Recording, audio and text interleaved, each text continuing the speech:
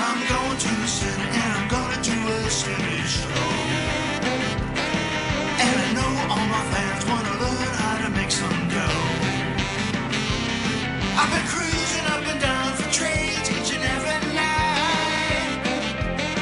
And with my iPhone reclining, I know we're gonna get it just right. I'll get inside your mind, we'll have a real good time. We're gonna trade today, we gotta trade today. Go askSlim.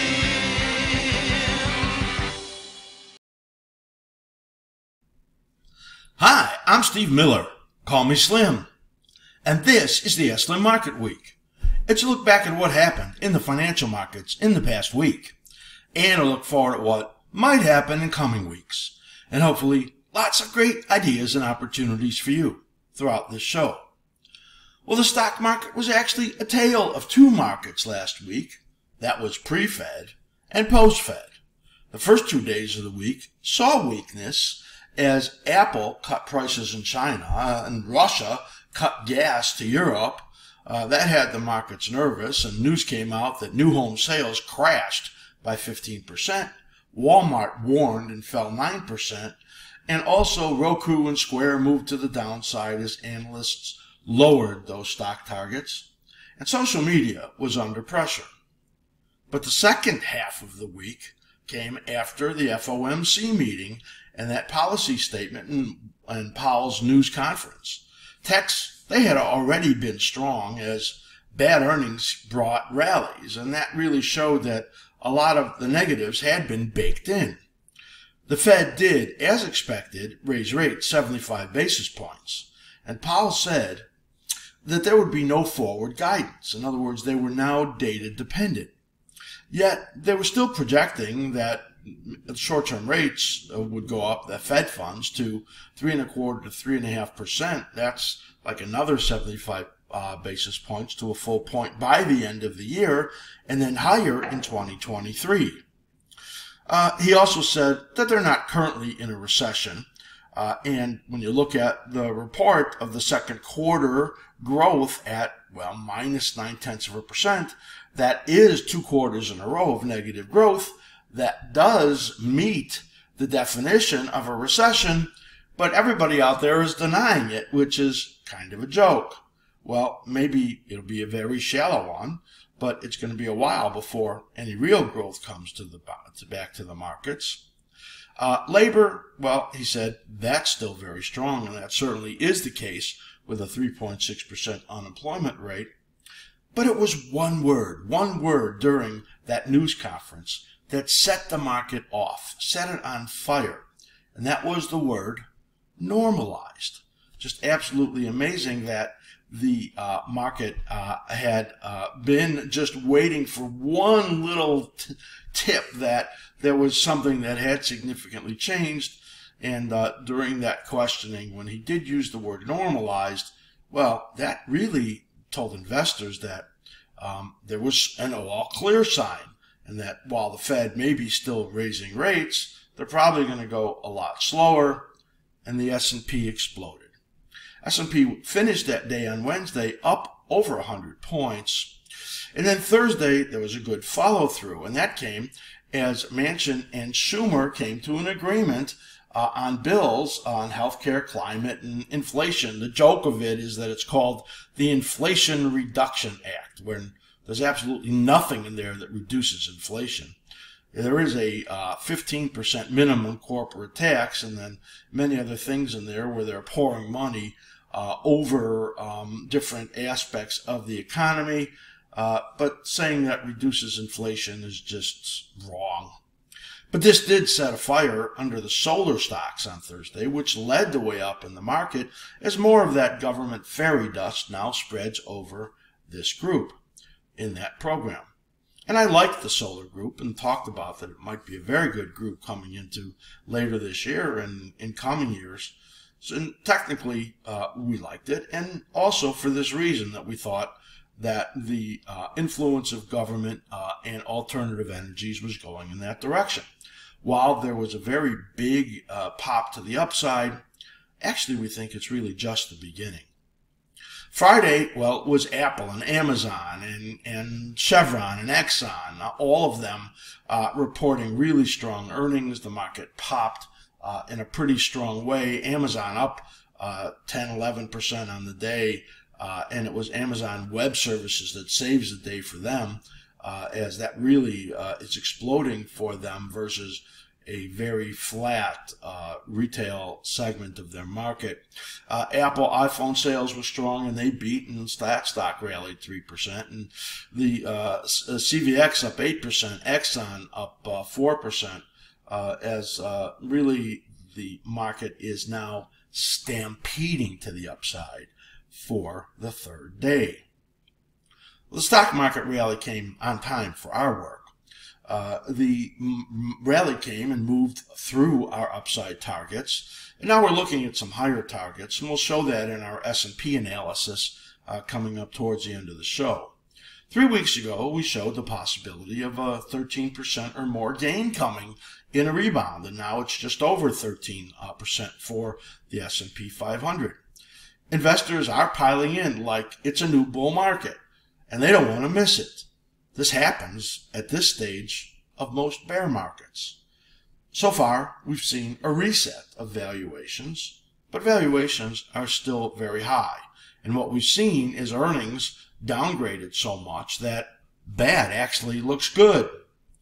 Well, coming up is really a long period of stagflation, in our opinion, and that could go well into 23 as the economy is very slow and the Fed stays very tight. And the reset that we think is in the markets now and has been is very likely to continue. We're still looking for a rising market now, maybe another 2 or 3 weeks with a little minor dip in the middle and then trying to go up again. We think it's probably in decent shape all the way through mid-August. But this is that rally that I warned about will be a big hook because it looks so good. For the week, the major index is up 3.5 to 4%. Big move. Bonds, the 30s up about 7/8 of a point. 10-year yields fall 11 basis points. And we think that yields are about to start ticking up a little bit and the bond market pulling down, coming really in the next 1 or 2 weeks. Gold market jumps $35 and silver a huge rebound. About $1.70. That's a massive, 7-8% gain. Those all came right on time. This is that time frame that we were looking for the gold bottom. And for our members, I'm working on a big picture analysis for the gold and silver market that I'll be sharing with you sometime in the next week or so. So be sure to watch that. That will, of course, be for level 2, 3, and 4 members.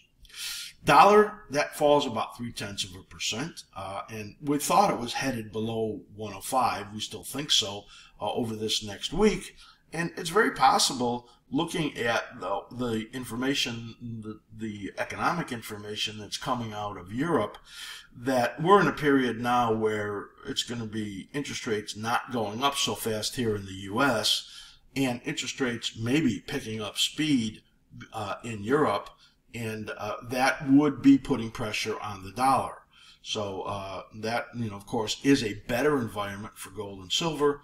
And we think that for a little bit of time, the dollar will remain under pressure. Oil market, it's up more than $6, and this moved up right into our resistant sell zone, and we think it is about to have a pretty good size pullback. But you really need to watch FutureSpeak in order to see all of our analysis on all of our futures contracts. So that's it for the opening of the show.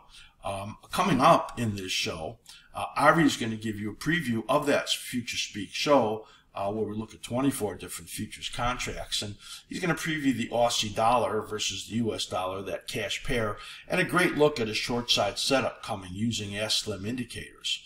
Katie is going to give you a great cycle analysis lesson on a bottoming square stock. And you'll see why we have a long side bias in there and the target level that it's likely to move up to. And then don't scroll forward. You can get askSlim content for free. Don't miss How to See How. That's coming up. What? Well, you just sign up now and you'll see it. No credit card necessary, and you're going to get more than 2 weeks of just the most popular services we have absolutely free. I'll show you that just coming a little bit forward here. So don't scroll past it. And also, we're going to give you our stock market view, the short-term view, looking at SPY. How high can the rebound go? And then, how deep is the dip? All right, so we're going to show you all that. And be sure that you go to askSlim.com. Become a free member or a level 1 member, and you'll get a good idea for the information that we share. At YouTube, subscribe to the channel, click the notification bell. Do give us a thumbs up. Like the video, helps us with the algorithms on YouTube. And on Twitter, follow us at askSlim. Questions about our memberships, this free deal that we have coming up, or any of our huge offerings of education and analysis, write to Matt at askSlim.com. This is a preview of FutureSpeak. Every single Wednesday, we present our multiple time frame analysis, cycle analysis, on 24 different futures contracts, weekly and daily. Just amazing lessons that are done there all the time. You're going to get a hint of that right now by watching Arvi as he brings the analysis to you in the Aussie US dollar.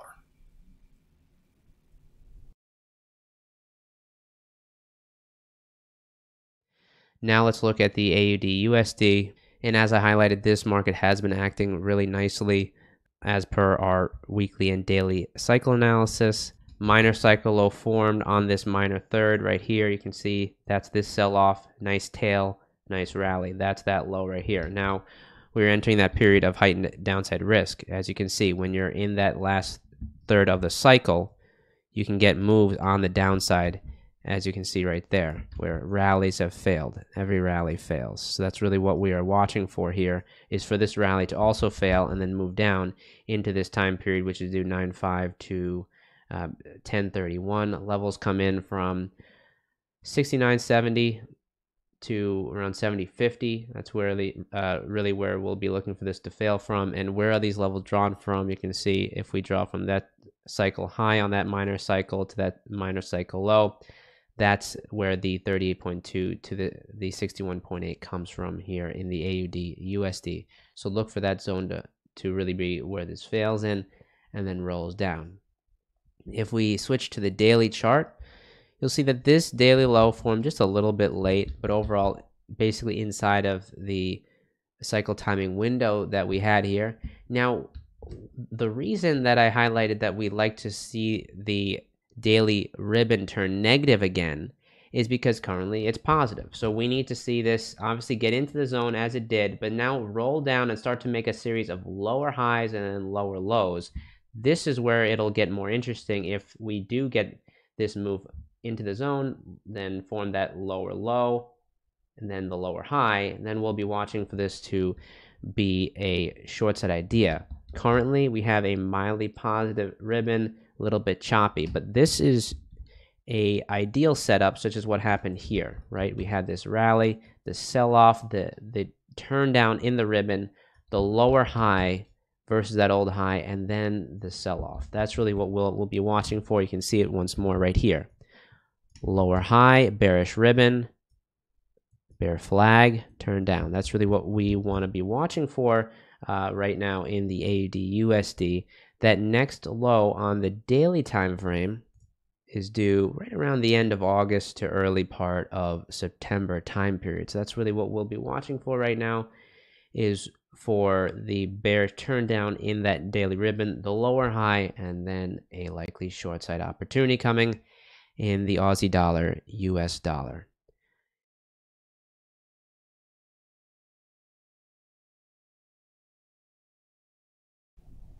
Great work there, Arvi. Thank you for that. And here we go. We now have multiple time frame analysis in Square, SQ. Katie brings great lessons on a stock that we think has bottomed. So take it away, Katie.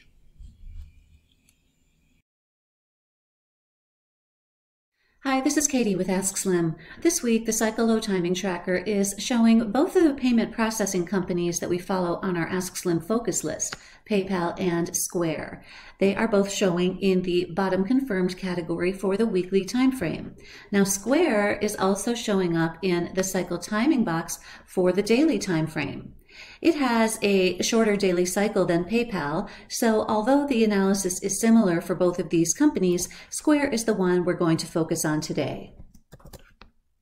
This is a 10-year weekly chart of Square. We have cycle brackets on the bottom that are 19 bars in length, and these cycle brackets represent an average ideal cycle. But we have how the actual cycles shaped up outlined in black around the candlesticks. The purple vertical lines show where the cycle lows occurred, and those can easily be compared to the ideal cycle brackets to get some idea of the consistency of the cycles. Two other aspects of cycle analysis are translation and configuration. Translation can be right hand or left hand and refers to where a cycle peak occurs. This is important because it gives us information about how long a symbol has to decline before it makes a cycle low. Look at these cycles over here with right-hand translations. They only have a small amount of time for the declining phase, and then they typically decline just a small amount. On the other hand, left-hand translations, like here and here, leave a long time to decline, and those declines are then typically much greater. In terms of configuration, cycles can be configured positively or negatively, and this refers to whether or not a cycle ends higher than where it began. Notice that both of these last two cycles are negatively configured. They end much lower than where they began. This one right here turned around at the intermediate major 78.6% fib, and this one at the 50% fib extension level. Left-hand translations and negative configurations often go hand in hand. Now, when we have a negatively configured cycle, the probabilities favor the subsequent cycle not being able to take out that prior cycle high, but instead perhaps getting up into the resistance zone and having trouble getting through there. This resistance zone goes from about 91.5 on the bottom up to about 113.5 on the top. We also pay attention to momentum, and on our weekly charts we use our proprietary reversal scout to show momentum. Notice how the reversal scout often turns purple shortly after a cycle peak occurs, and then it turns green again shortly after the cycle bottom. And that confirms the rising phase of the new cycle. We currently have a positive reversal scout. Switching over to the daily chart, I want you to notice these blue vertical dash lines. Those represent a period of time around the ideal cycle bottom when we would expect a cycle low to occur. We are right in that time frame now and may have made our cycle low right here when Square tagged the middle of this support zone earlier this week. Now, this cycle represents a basing cycle, which is when we get a positively configured cycle after one or more negatively configured cycles. So in this case, the probabilities favor Square being able to take out the cycle high, which is here at 76.44. Now, our targets for this next daily cycle are from about $82 to $86.33 up in the short-term target zone, with a more conservative target down here at the 61.8% fib extension level at about 78.5. The momentum on the daily chart is positive with both the reversal scout as well as the slim ribbon, which colors the candles red, gray, or green depending on momentum conditions. And our slim ribbon PO is also giving a momentum continuation signal to the upside, though we are getting a little bit of weakness coming into the market now at the time of this recording due to the GDP numbers. So our sum of the evidence approach suggests a long side bias in Square. Just be aware that earnings is coming up next week. If you'd like to learn more about cycle analysis and all our tools and services, please visit our website at askSlim.com.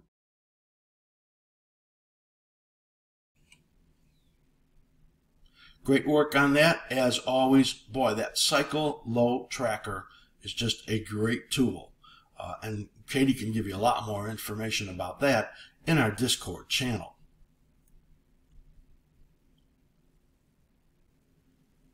Announcing our once-a-year special, the askSlim Popular Services Preview. You can sign up for that right now. It's going to start on August 5th and run through August 26th, where you're going to get so many of our most popular premium services for free with no credit card required. All you have to do is sign up. You can do that right now by going to the front of the askSlim.com website, and you will see the area where it says that you could sign up right there in the middle of the page. You're going to get our stock index report. That's the SIR daily snapshot. Amazing information on the indexes, on all of our time frames with our very proprietary charts. You're going to also get our SIR intraday live stream. That is a live chart that we broadcast that gives you our intraday information, which is great for intraday short-term traders. You're going to get our S&P 500 multiple time frame chart stream that has all of our proprietary indicators on it live in, of course, multiple different time frames, from weekly all the way down to 15 minutes. You'll get our trade ideas, our Future Speak show, which is done every Wednesday on 24 different futures contracts. You'll get the Slimulator Bull and Bear ranking system on the 84 best symbols that we look at, with amazing information. The Slimulator Momentum Tracker, which is for longer term holders on over 1,000 different stocks and ETFs. You're going to get our ever expanding Discord community server. We have live things going on there all the time. You can ask questions. It's amazing. And our new cycle load timing tracker, just a great job that Katie does with that. And also our new futures and equities and ETF hubs. There's all this tons of information all in one place, and so much more. This all could be available to you for free, and you don't need a credit card. We're doing this because we want you to see the amazing work that we do. And then, of course, you'll sign up for a premium membership if you think this is a great fit for you. There are, of course, 4 different levels at askSlim.com, and there's one that fits great for you. And you can get a great look at this from August 5th all the way through August 26th at no cost at all. Please go to askSlim.com, go to the middle of that front page, and you can sign up right there. Thank you very much. I think you're going to love it.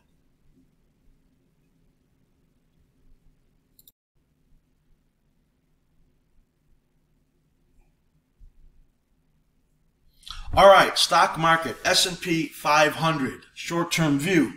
We're going to look at this, and I'm going to do a little bit of teaching around this, and you'll be able to see why we thought that the market was going to rally, and how far we thought it was going to rally. And now, as it's done really well, we've raised the targets a bit, and I think that you will see what we're looking at here. But first, I want you to see what it looks like with really no analysis on it. This is the SPY. Happens to have on the bottom here our slim ribbon PO, which is an amazing indicator, and the slim ribbon is on the chart right over here.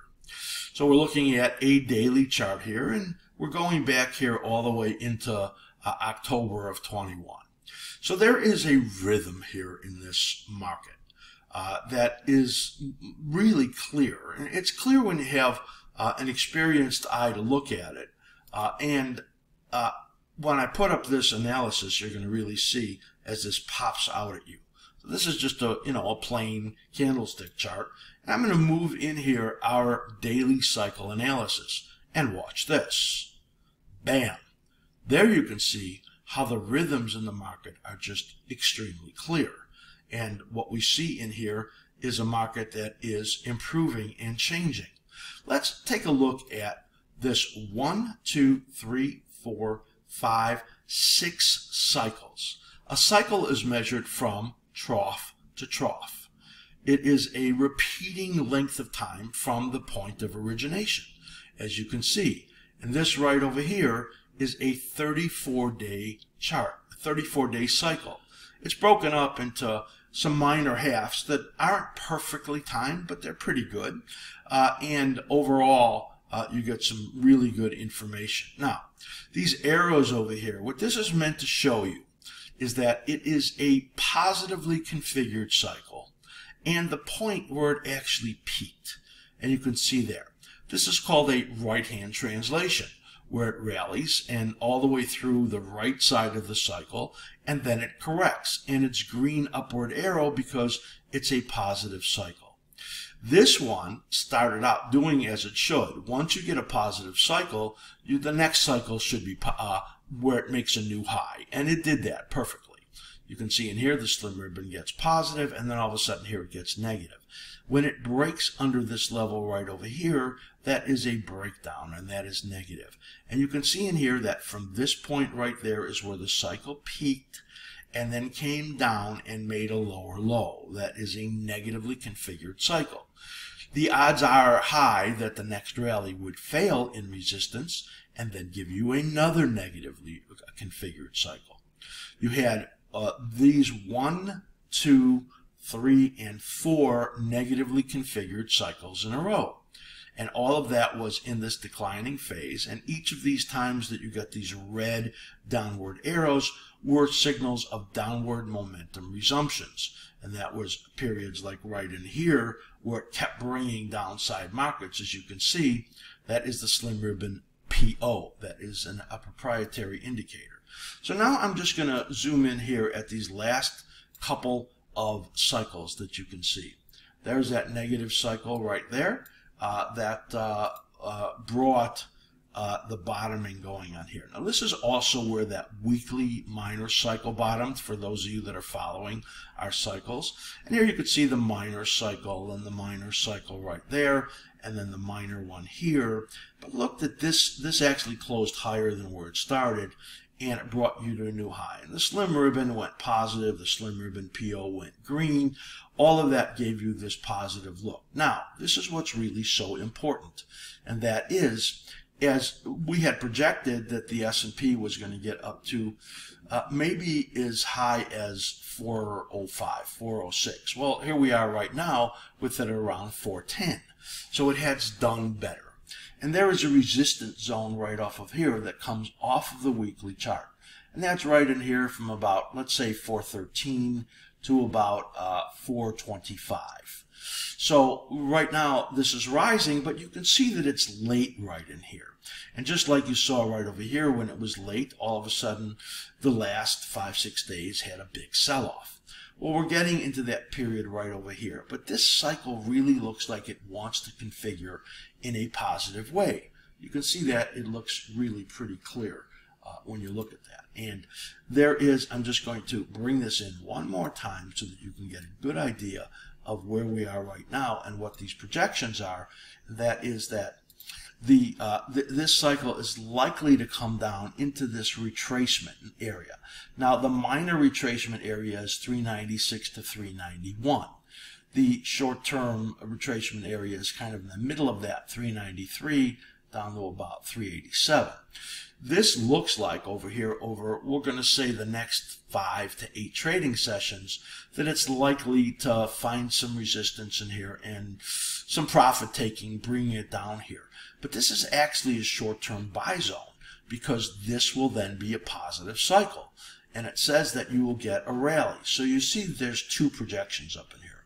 One of them is that it gets up to the bottom of the resistance there at about 413 after this correction. And this is these retracements right now are rising because we haven't quite made a high anchor point. And then after that, the rally to 413 could go up here to 425 on the S&P 500. Now let me tell you that these do not affect the negative scenario on the longer term perspective. This is all positive right in here, but living within intermediate and longer term negative conditions. It makes for the potential for a big upside move. And when you get these big upside moves in here, like you see right there, which is really, when you look at this chart, it doesn't look that much like a stampede. But, when you get a rally in here that's up a couple hundred points in 3 days, in the S&P 500. That's a huge rally. So, the retracement in here is likely to come down here. Often this slim ribbon gives you the support area right there. So that's coming up into a similar area. So we'll look for that pullback. We'll just say like 5 to 8 days right in here, and then moving up again. So for those of you that are short-term traders, this is really likely to give a buying opportunity and then moving up into that range that we're talking about right there. 413 to 425 is a likelihood looking at that. That is the short-term view, and that is what shows you the beautiful cyclical patterns that are in there and the harmonics of the dominant and the minor cycles that are pretty clear in there. And when you get into the period of these minor cycles in which they look like they are lining up with the dominant cycle, you end up getting into a period where there could be some corrections going on. So you see that right in here where they were lining up and you got that correction. You see that right in here where they're lining up and you got that correction. You see that right in here. You see that right in here. All of that. I mean, it's pretty clear looking at that. And then there's another one right in here. But we're giving it only that minor little decline because all of that is suggestive of the fact that the upward momentum has changed. Momentum on the intermediate is positive, and all of that is saying that just look for that little dip, timing-wise, that we're looking for in the early part of August. We had been looking for that all along, not realizing or guessing that it would get up as high as we did in the S&P, but it's still there. But the upward momentum is so strong, we think it's going to be minor, and that would be a buying opportunity. So before I didn't need to do that. Before I get too far past this right over here, remember that you can learn about cycle analysis at askSlim.com, and that will give you a look at what we do here. Just go to the cycle analysis workshop at the top of the page, and there's a free video in there and all the information on doing this style of analysis.